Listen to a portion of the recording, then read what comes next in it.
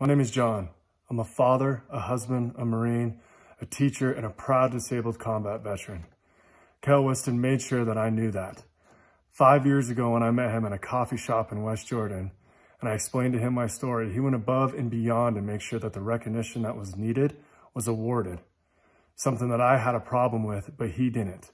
He served his country in Iraq and in Afghanistan as a civilian with the Department of State, and he's serving his country now as a citizen, hopefully to be your congressman. Kael is a man more than just a simple handshake and says thank you for your service. He sits and he listens.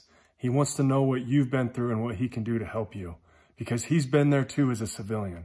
So he'll make sure he does what's right by you as a citizen. This man didn't just get to know me, but he also got to know my family, got to know my wife, got to know my son, got to know the things that they've been through and the things that they feel that would be able to help me.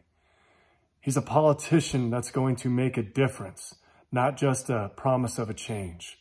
He's going to ensure that we're taken care of, that our families are taken care of, and that everything that we stand for is still upheld to those core values. There's no other person that I would support as much as I support Kael Weston.